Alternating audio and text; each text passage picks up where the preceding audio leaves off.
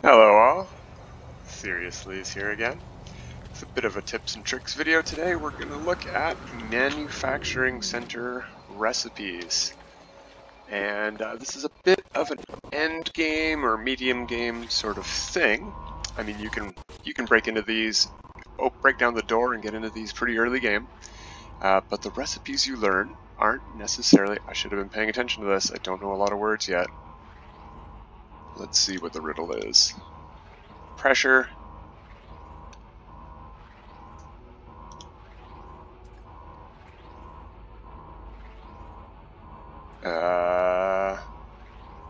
Pick up metal debris. I think increasing my weight to simulate a Viking is the right idea. There we go. We've got it. Okay. Knowing more words would have really helped. Perfect. Exactly. So now we have a choice of nanites, units, or a recipe, and you might not know what these recipes are good for. So we have a lot of options. There is not just this page. There is 2 pages.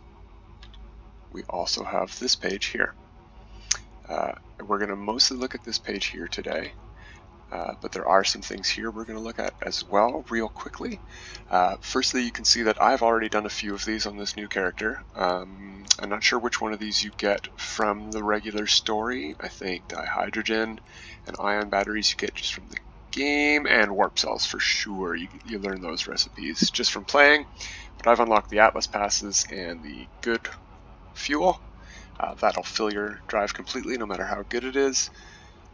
And over here we have some of the interesting things to make that you're going to be asked for to craft items in your ships and to repair items when you go through a black hole, etc., etc. But some of these we don't really need to make. We don't need the recipes for.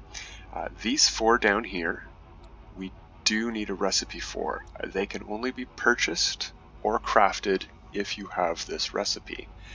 But I believe, let me take a quick peek, yeah, all 5 of these items, all 6 of these items can be crafted in medium or large refiners. Without the recipe, you're going to need other items than you would from the recipe. As you can see here, we only need 150 oxygen to craft a superoxide crystal, but you're going to need probably about 2 minutes and more resources than that. I think it's oxygen and tritium that combine in a refiner to make one of these crystals. It's going to take 2 minutes instead of a split second, but you can do it. You don't need to purchase these items, and you don't need to hunt them down in the wild. You can make them in a refiner. So you don't technically need these recipes, but in order to access these recipes, you do need to get these recipes. They're locked behind these ones. So I might pick these because I would like to get access to these items. As you can see, I have gathered up quite a few factory override units before I got to this manufacturing center, just so I could buy a bunch of recipes. It's an idea you can do too. You can get these from Nexus missions. That's where I got most of mine from. You can also unlock these manufacturing centers and not choose a recipe and walk away, and on PC you should get 2 every time you do that. And on, I believe, both console versions you only get 1 for some reason. Or maybe it's PC that's bugged positively. So on to the next page. We're going to look at these recipes. These ones here, I believe you learn from the base building missions, the main mission you do in the game. If you follow it all the way, you should learn all of these recipes, I think. I don't remember purchasing any. But the important side we're going to look at today is the other end of the spectrum. So something I want to talk about is these 2 devices. These are some end game crafting items that are worth a ridiculous amount of units. Every item along the way is also a very expensive item to sell, and you need almost all of these in order to make these items. So you need a lot of recipes, and you need a lot of factory override units to unlock everything on here, and both of these are worth the same amount. Now there's a lot of people who make Stasis Device farms, specifically and only for Stasis Device farms. Both of these items require different amounts of plants and different plants to create. The plants for these ones that you need are a bit less. You're going to need to craft, where is that item on here? I don't have them, they're all locked out. Hot ice, no, it is living glass, I already have it. So you're going to need lubricant, and you are going to need glass. You'll get these recipes by playing the game, as I said, but crafting living glass, aka lubricant, requires less plants than crafting this unstable gel and acid. You are going to need a lot of cactus flesh, and you are going to need a lot of fungal mold to make one of each of these. So it's more plants. Frost crystals grow very fast, so you can make the other side of the equation for the cryo pumps, hot ice. Wait, no, where do you need frost crystals for? The heat capacitors. Well, I guess you need that either way for both of them, so the frost crystals are a wash.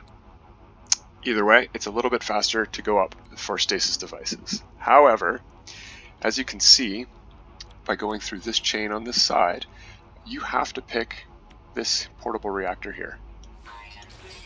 You can't learn any other recipe beyond that without picking the portable reactor. Also, you need this recipe here for both. Both of these items require a quantum processor, you can see. So we need to pick this one as well. But now if we look at the list, we can see that a portable reactor is not required for a stasis device. So we've already learned one recipe that isn't required for this device. We've already gone down this branch of the tree towards the fusion igniter by one. We can avoid paying one recipe here and one recipe here to make fusion igniters instead. It's a little bit faster if you are tight on factory override units and you want to rush to an end game crafting item. I would consider, at least recommend, you look at the pros and cons of making fusion igniters instead.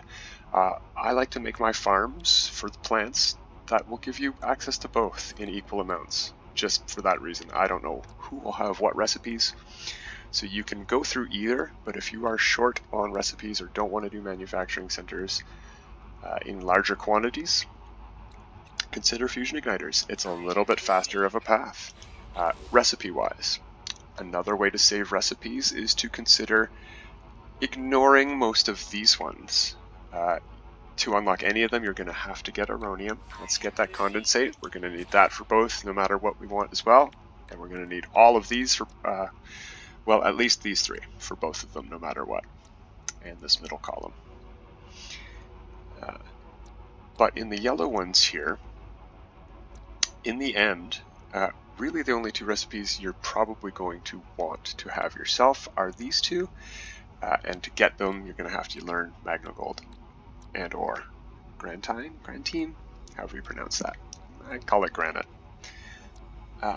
Because most of these items here you're going to find just in your regular playing of the game. All of these come back from frigate missions in pretty good quantities, especially Magnagold. Yeah, I get that one a lot. Dirty bronze is a little bit more uncommon in my experience than the others, but I believe they have equal chance, and I just have a bit random number generator bad luck on that. So you could learn that recipe if you want to consider it. Especially these two, I would avoid paying the recipes for. You're going to get an overwhelming amount of these just from playing the game whenever you're killing pirates. Basically, any mission you take to kill pirates, you're going to get a lot of this stuff from. You're going to see it in huge quantities. It's going to come back from your frigate missions, sometimes a reward from missions you take. So these two are the ones you can definitely save on. If you want, you can go down this chain to learn these two, and that's going to help you because when you get these items from such sources in the game, you'll be able to immediately craft them into these two. That said, you can probably also avoid these two. On my endgame characters, where I'm sending out 5 frigate missions a day, I'm also getting these back in fairly large quantities. Once you get some S-class frigates, you're probably going to be getting these back as your rewards from most of your missions. So you don't really need to craft these in a lot of quantity, you can probably avoid this entire yellow chain if you are sending out frigate missions. You should also probably be doing Nexus missions because you can get any of these items. Just pay attention, the rewards change every 10 minutes with the missions. So 10 minutes on the hour, at the start of the hour, it will be one set of missions, and at 10 after the hour, it will change. At 20 after the hour, it will change again. So check back. You know, you don't have to take the missions if you don't see any rewards or missions you like. You can skip out on them, but you can get pretty much any of these items, especially these ones, appear in huge quantities as Nexus mission rewards. But you can avoid buying these recipes because you're going to learn these ones anyway. And perhaps you only want to go down this side of the tree and only learn Fusion Ignitors. If you want to do that, the recipes we're going to need, as you can see I've already started it, we're going to need the salt, we're going to need the carbon. As I said, you need these three for either side. You need semiconductors and superconductors for either side. And then you can save on these two and only buy these two if you want to go down the Fusion Igniter side. So I've spent 10 of my 13 units. Let's see if there's anything I want on the other page before I go through. 4 isn't enough to get me access, or 3 isn't enough to get me access to these 4. So I'll just probably spend them on this side. I do want to unlock both sets. So what I'm going to do is get the high-end items, because you can also get hot ice and cryo pumps as rewards from missions, and that will allow me to craft cryogenic chambers without having any of the preceding items. So I'll spend 2 items to learn how to make the highest tier items, and I definitely recommend rushing to at least one of them, if not both of them, because crafting these will net you a significant amount more money than any of the components along the way. Despite how much you think they're worth, when you get them as a reward, you're like, I gotta sell that circuit board, it's worth a fortune. No, turn that into the quantum processor. It is worth significantly more than a superconductor and a polyfiber circuit board is by themselves or put together. So definitely get the highest tier item you can and combine things before you sell them. You'll save the most, you will earn the most units that way. So that's about all we would want to talk about today. I think I will actually buy the hot ice as my last recipe. Like I said, you don't have to. You can just walk away. I'm gonna have a lot of reward items here.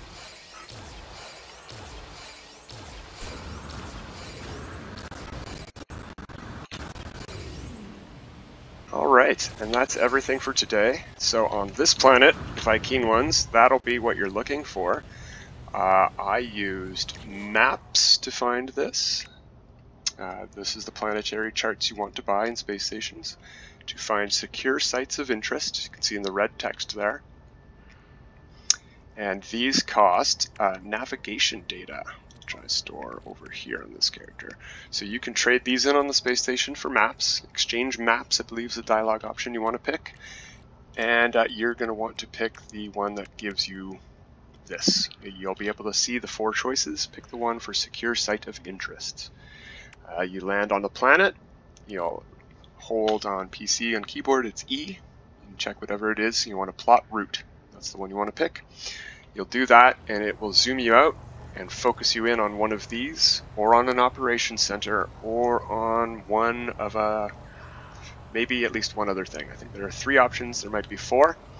If you don't get what you want, you can either reload your save from where you got out of your ship and try again, or you can just use a couple more maps. That's usually what I do. I don't mind what they call save scumming, you know, reloading your game for a better option. I don't mind doing that, but it takes a lot of time, especially on console, so I don't recommend reloading a save just to get around a bad map. Just buy a few extra maps. Navigation data is very common.